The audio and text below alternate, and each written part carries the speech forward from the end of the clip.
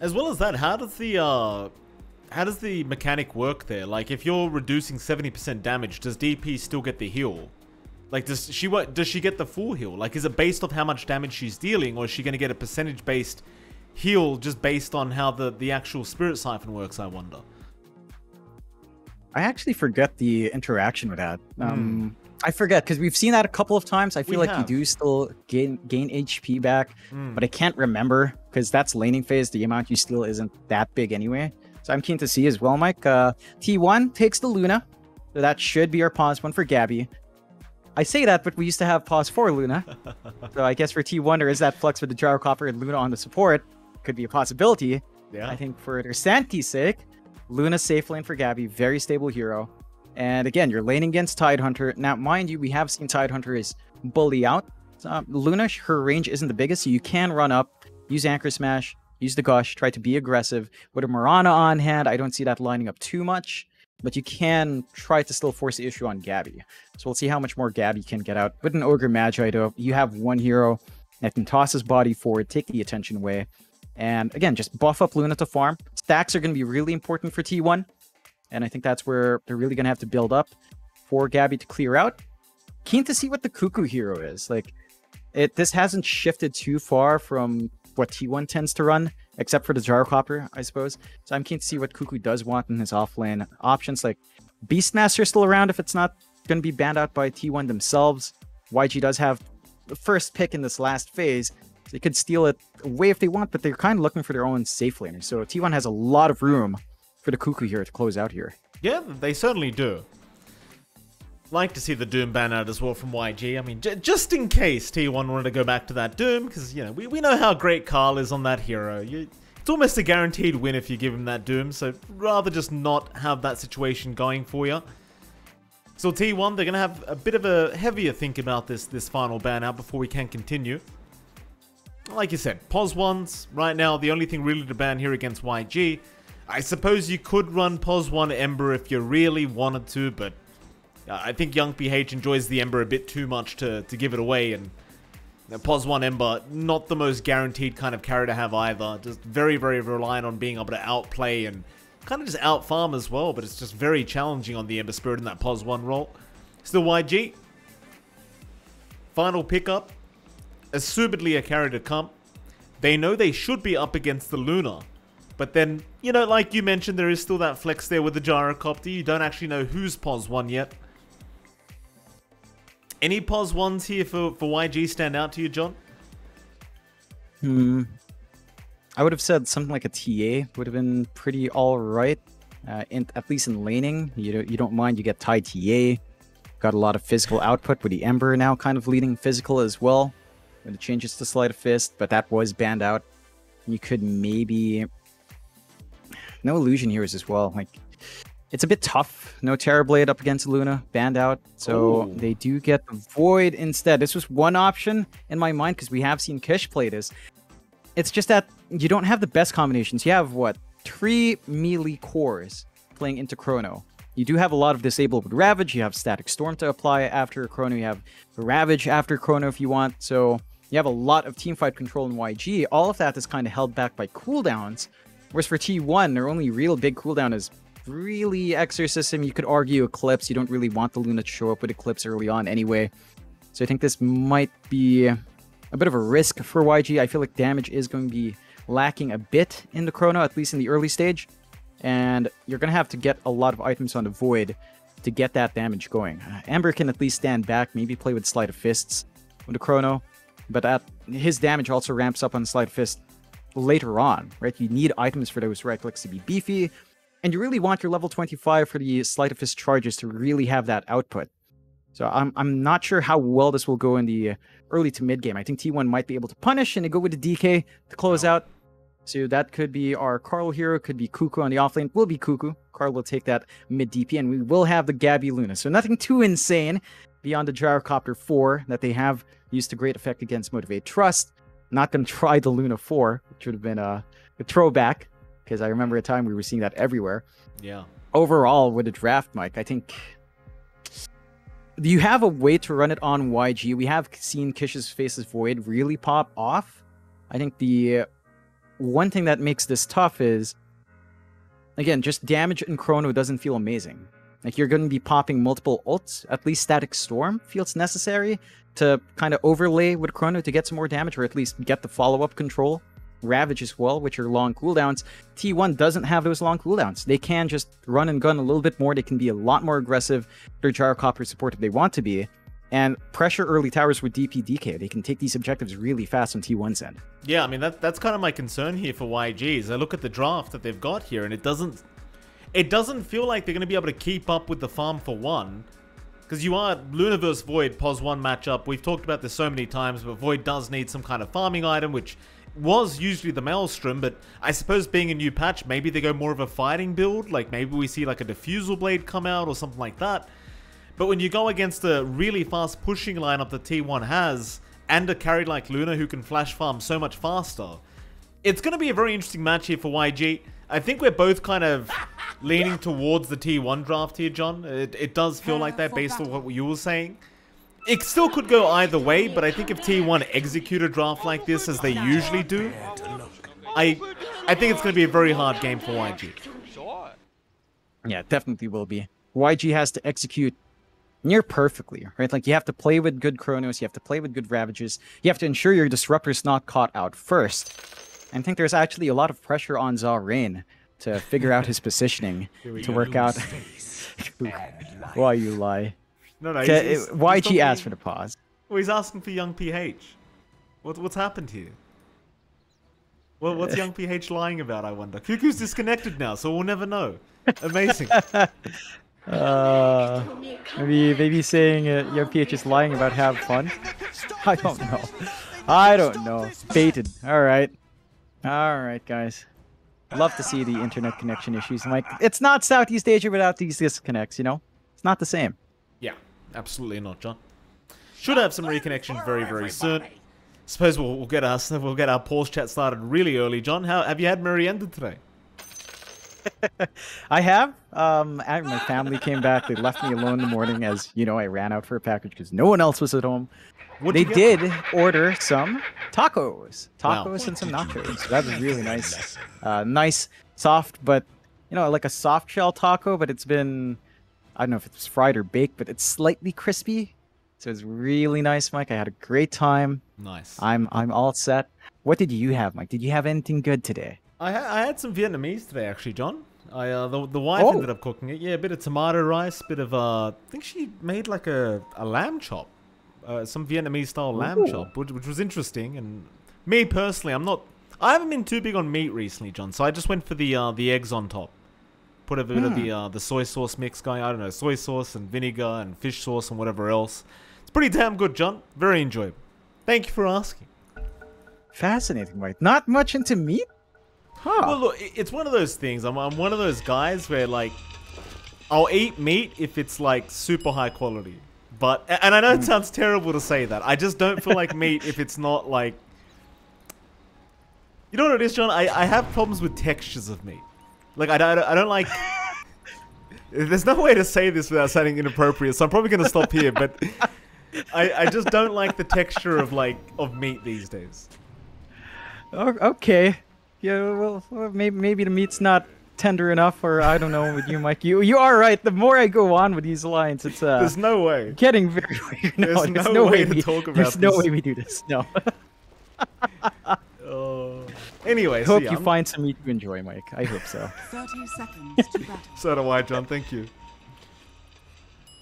Still, T1YG. Back to the game, John. 25 seconds left till we see these bounty runes spawn up. Looks like Cuckoo is thinking about trying to intercept and intervene here with YG. Not really sure he gets away with it, though, considering you do have skill laid there on the Mirana with arrow ready. So it could be a bit of a dangerous attempt for Cuckoo to try and go for this. Still posturing. Skill lay is going to show himself, however, and Cuckoo, zigzagging his way over, is going to go for the Dragon Tail and does get away with it. And they got 3 for 1. Zorain, he actually went down south to try and secure another. They do get away with it, but well, they let Cuckoo get the one towards the north, and it did feel like they had a decent setup for a nice arrow, but they just didn't have the bodies for it. No, they missed out on an opportunity. A great start for T1. We'll take a look at that top lane while we've got the time. Like Zephyr and Cuckoo on that Gyrocopter and DK. They're going to be up against Zalrain and Kish on the Faces Void and Disruptor. There is a lot of aggression that can come out from T1 just by virtue of having the Gyrocopter. You can already see Zephyr gets the homing missile, trades hit with Zalrain. He's already winning the right-click trade. Zalrain has to expend a lot of mana on the turn to strike. It's not the longest cooldown, but we have seen Disruptors eat through, what, 6-5 tangos in the lane, 6-5 mangoes just to keep that turn to strike harassment in the first 2 levels. Gonna hurt his economy compared to Zephyr, who doesn't really care much. Yeah. Even with his right clicks, he feels a lot better with his animation and swings that you can lay onto Zalrain a lot more. Cuckoo's very hard to zone out as well. Granted, it's a DK versus Void lane, so on paper it's very static unless Kish gets some bashes off, but it does feel like you're still going to find your farm here on Cuckoo. So it's a matter of just working the lane as best as you can on both sides and let the supports kind of twack each other like this. Yeah. Zalrain's going to cop a homing missile. Nobody going to take care of that. Zephyr getting away with quite a bit here in the support Gyrocopter thus far. Of course, over in the mid lane, Carl and Young PH going at it.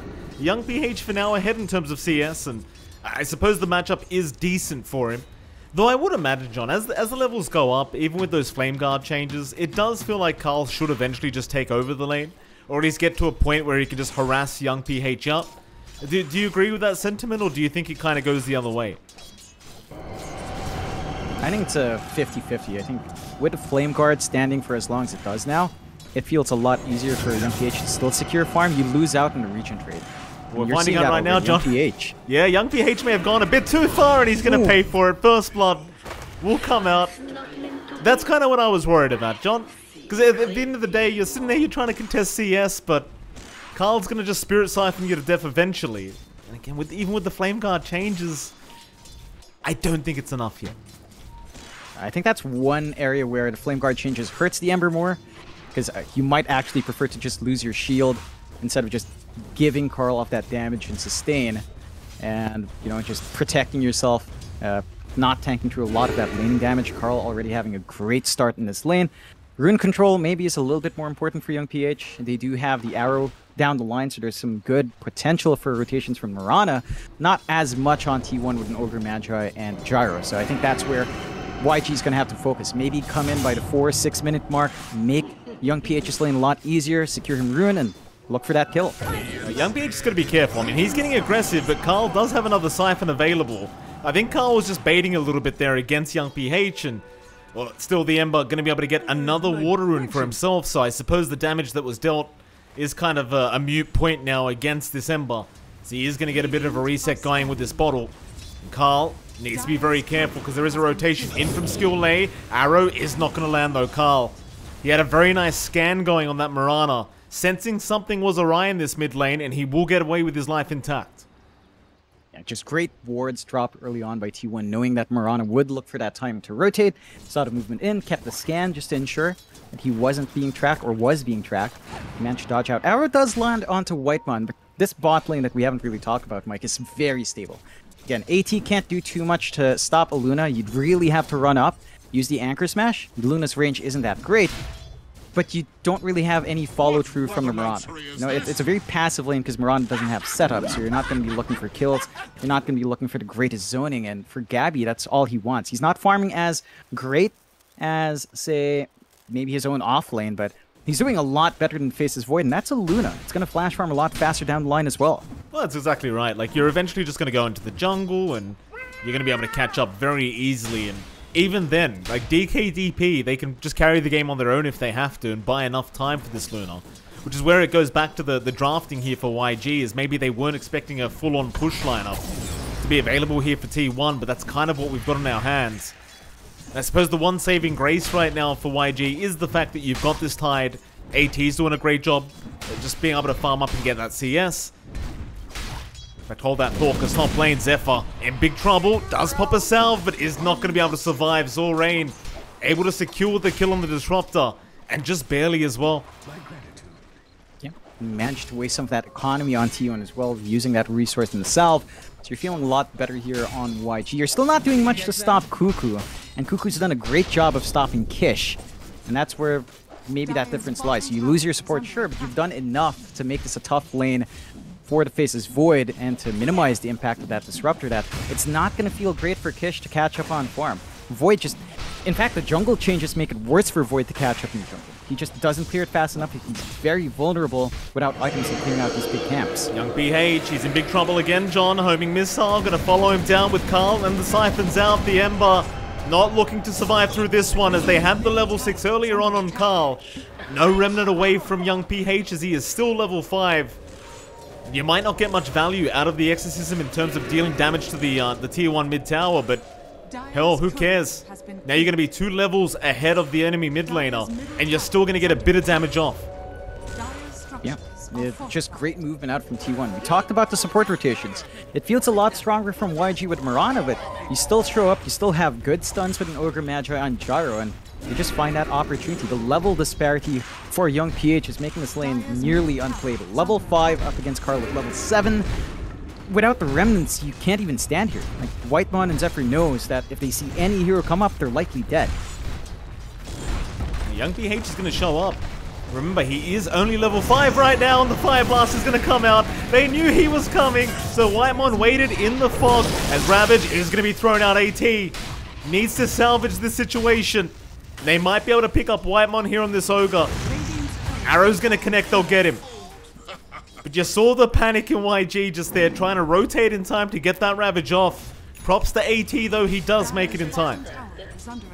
Yeah, I'm not sure if that was a complete bait play, because it felt like if it was, they would have forced the TP in earlier while they were under tower range, so they could maybe get more damage, look for a bigger counter kill on the DP. That does save Young PH's life, but in the end, that's a Ravage for a support. A Pawns 5 Ogre, not the biggest kill to take, and that still frees up the side lanes. You're having a really great time for Gabby down bot, you're having an excellent time for Cuckoo top, and that push potential outside of the DP is still there with the DK. He's pressuring that top tier 1. Not much defense you can do from YG, especially knowing that Ravage is down. You don't really have many options left to stop this. Yeah. I mean, even top lane right now being forced in here by Cuckoo, so both just 2 lanes being kind of harassed here by T1, and they're going to have to address one of them. They're going to try and go on to Cuckoo here on that Dragon Knight as Kish is still around, but now the stun comes out. Kish, where's the reaction timing? Did he have no Time Walk? Maybe that was the case, as Time Walk was only level 1, but that's your POS 1 Void you end up losing here for YG. And we saw an early TP out from Delay. He headed down in the tree line. I think they were looking for the counterplay with a glimpse back. The arrow never came out. They managed to get the angle on T1. And it's just such a rough Void game. Down bot though, AT. Yeah, AT are going to be forced down here by Carl as they have the Exorcism once again, and AT will at least hand the high 5 over. So he knows he was going to die. Nice rotation in from Carl, and they might just be able to go through the bot tier 1 now. Like, which one do you defend if you're YG? Do you want to deal with the top? Do you want to deal with the bot? Looks like the answer of YG's pressuring mid, but their own lineup doesn't have the push potential. So they can't really fully commit. It looks like they might just lose both towers. Bot falls quite fast. T1 having this really strong start for Gabby. Top of the CS board, top of net worth by a huge margin. Almost 2 times more than Face's Void. That is definitely bad news at this point. I don't see a Void closing that gap quickly. It just doesn't flash farm. No Mask of Madness up at all for Kish. The jungle, it's already being invaded by Whitemon, so it's not a smooth process either.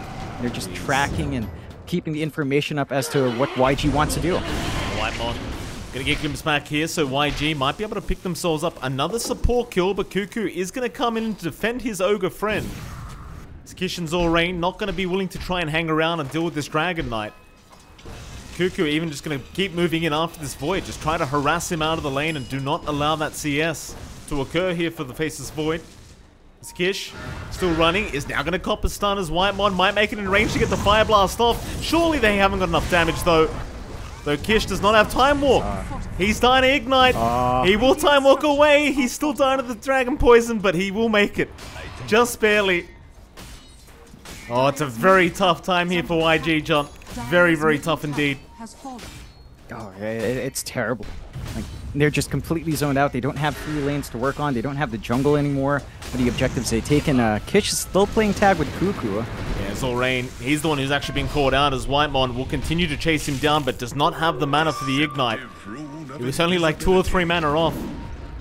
Nevertheless, Skill A even showing up here, trying to go on to Zephyr. Young PH is going to show up with the chains into the arrow, and that'll be a nice pickup. YG, able to find something for their time. It's not the greatest kill in the world, but it is something. You have to worry about the item timings that you are getting out on your other cores while sacrificing your supports here. T1 has the blink up on Cuckoo. This is a 10.5-minute blink with double bracer power treads. Insane farm from our off-lane DK. 5k net worth, way ahead of AT, way ahead of Kish and Young PH on the Tide and Ember. And now you have to deal with that initiation from T1. They have so much to play with. For YG, they've got Chrono, they've got Ravage. What's the combination you're looking for? They will go for the smoke play, maybe looking for a single Chrono. They've got the Mask of Madness on Kish. His damage can be up there. They just need to find a target. Kish. Gonna move in with that Chrono. Only level 6, by the way, on this Void, but I guess he just feels the need to get something done for the team. Even with this Mask of Madness, they might have enough damage to get through somebody's HP pool, but the only person they see right now is Whitemon. Pings are out, so they might try to make the play onto the Ogre, but that's not who you want. 5 heroes in mid lane, but it's amounting to absolutely nada. Just nothing coming out of this. Just a great read coming out from T1. They just position themselves elsewhere. They know something's awry. They know Void hit level 6 in the top lane because Cuckoo is playing tag for so long. And they know that's the timing they want on YG, where their team fight's really strong with Ravage, with Chrono on top of it. Chain stun's really big. Even then, I just worry about the damage output right now on YG. They just don't have damage. Their faces Void with just the Mask of Madness might be enough in the Chrono's time, but your Ember is not doing much. And speaking of that Ember... Yeah, Silence is out in time. Carl catching out Young PH. The Remnant, though, is going to be there, but the right-click follow-up and the homing missile is still chasing him down. It won't be enough, though. Young PH, he's going to be alright. Still just sitting at level 7, however. I mean, you might be able to survive these little engagements, but it feels like they can't even think about putting up a fight right now, so T1, they're going to go for a very early Roshan timing. And with a double damage on Gabby, you are easily going to be able to get away with this. Oh yeah, I mean, you've got the output here. Not going to take long. Love to see that the DD still spawn around the time you want to go Roshan, you know? Of course, still lined up there. We'll see if it holds up in Rosh number 2 if we get to that point. YG, and they have the team fight for that area. They didn't have vision. They didn't have wards. They couldn't get themselves out there in time. If they just got a good Ravage Chrono, they might have been able to snatch that Aegis for themselves. Still, they will go for the smoke play afterwards. It's only the first Rosh, so it's only the Aegis on Gabby, and he does have the value point in Eclipse. They want to use these teamfight spells. There's so much pressure on YG to keep forcing this movement out just to use those spells. Yeah, but who are they going to find? I mean, there is a ward in the triangle right now, so they know exactly where Gabby is, and he is farming a pretty big stack. They're going to try and jump in now. Young PH was there with the chains out, but they amount to nothing. And T1, they are just reading them like a book. I mean, there's just no angle for YG to try and move in. Not while this T1 mid tower still stands. So they can try to focus it down and try to force a fight here with Kish and the Chrono. But you see how careful T1 are. They understand exactly what YG's trying to set up, and they are not allowing that opening. They had this beautiful ward near the lane in the tree line, so they spot out some of that smoke. Just lets them get in position. They'll commit onto Whitemon. They'll have to get something, John. They've spent so much time here, but Cuckoo's going to jump in. He's got the Mirana. Ravage is there, though, AT. Gonna get a 1-for-1 so far, but Kish is already gone. No Chrono even being thrown out here by our Void. They even found the Ember. That'll be another. AT, he's going to try and TP on, and he will barely make it. But is it really even worth making it at this point, John? I mean, this game 1 is so one-sided, as Carl's just moving in for more now. Onto AT they go. The Tide is going to survive for now, so instead they'll go after Zorain. And this is Carl on his own, just diving T2 towers. The glimpse is going to be there. Maybe they'll be able to punish this Death Prophet and find themselves an opening, as Arrow is not going to land, so he can try to run with the Static Storm being dropped, and now Kish does move in. They almost have the kill, and they will get it. Carl getting a bit too greedy, but now no. Cuckoo's jumped in again, and they've got Kish. Oh, they've got the Void another time. It's just terrible news. Even with the Death Prophet kill, it's just not good news. Oh, no. It really isn't. Like, they can't do anything. They do manage to find Zephyr on his side. AT's prolonging this, but to no extent. Young PH, he's got 3 remnants, but does he have the time to get it off? Oh, my God. Oh, boy. Skill 8. He's got no leap charges for another 5 seconds, John, so he'll try to juke them out the old-fashioned way, but Cuckoo is right all over it. Does get another. Was that just a full team wipe, John? I lost count. Almost. Almost there. But respawns are so short, I'm not even sure. It's rough for YG, Mike. I mean, 12 to 6 isn't bad, but you have a 12k net worth advantage on T1 as well. I don't think we've ever seen that, where you have this okay kill lead, but an insane net worth lead. Like, this is massive. 13k at 16 minutes in.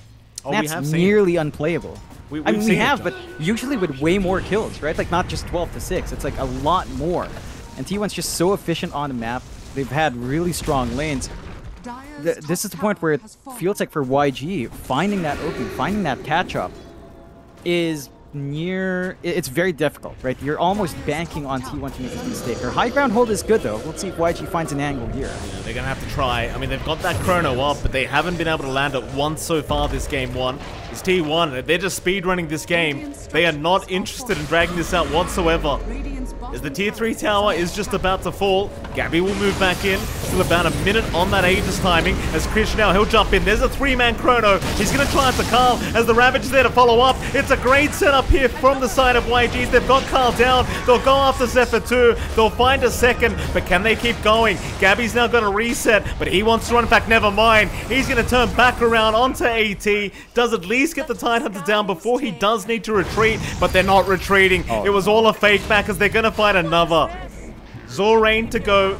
That'll be a double for Gabby. Tier 3 tower down. Can we make it a triple? I think we can. That'll be 3 kills to go the way of T1. But YG, they're not going to give up yet. 2 buybacks being committed. They'll move back in, but no, Young TH is gone. There is just too many stuns available from T1. Way too much. Nearly every single hero has a disable. There's just nothing YG can do. Especially since they already use Ravage, Static Storm, and Chrono. There's that great high ground hold we were talking about is gone. Now, fortunately for them, Tier 2 still stand. T1 can't go for the Megas. They could try to force the end game, but being, you know, their numbers were down, they need a reset, not going to go all the way. Those cooldowns are massive. We talked about that weakness in Draft Wipe. It's still a minute 20 until Chrono, minute 10 for Ravage. How do you hold any of your objectives until those spells are up? It doesn't feel like you can.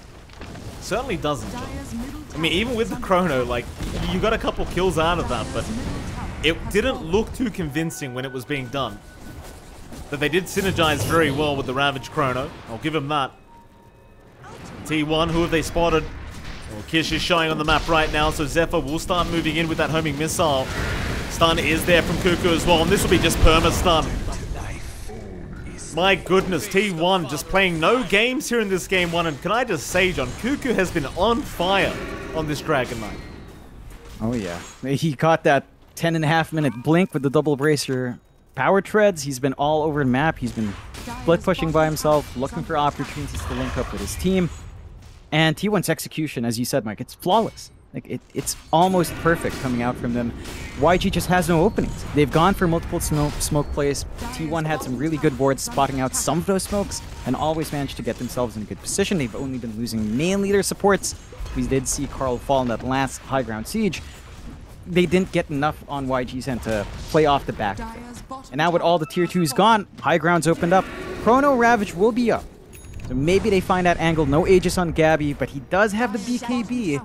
Can be a bit hard to still find that same play with a spell immunity on the Luna. Let's see what they can get done here, John. Looks like there is going to be a retreat from T1, but they're just going to hold the triangle for now.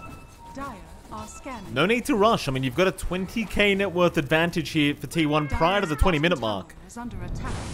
YG, however, they feel the need to rush. Smoke is broken, though. They know they're right behind as Whitemon will allow his team to have that information. And YG, again, they're just not going to find an opening. Maybe Cuckoo. But he seems just a bit too tanky right now on that DK to deal with. Unless you have the whole team surrounding him, that is. And it just seems like YG want to take this triangle back, but again, they're just not doing it in a convincing fashion. Maybe now, chains out, Whitemon, he'll comp the arrow, but again, they're running. Cuckoo, he's right in, no hesitation, they've already got Kish down. Ravage or not, they just delete the Faceless Void, as now AT's in trouble. He will try to delay this as much as possible. In the meantime, Whitemon finally dies, and Carl does jump in for the chrono, but where's the damage? He did no damage, John. GG! Yep. It was a tough game for YG. They went for the Void pick. They had no synergy. They had triple melee cores with a Void. They had a Mirana that could stand outside. They had Static Storm from Disruptor. When those ults were down, there's no way. And that was a great jump in from Cuckoo at the end. He found the Void, gets the stun as the Ravage Static Storm was coming up. So the Chrono was never there to play with the mega combination of all your ults. And YG desperately needed to land all of those ults. I think for YG's end, it does feel like maybe a bit of a outdraft, I want to say, because it's so hard to run the Void with Ember and Tide. Like, you just don't have damage in the Chrono.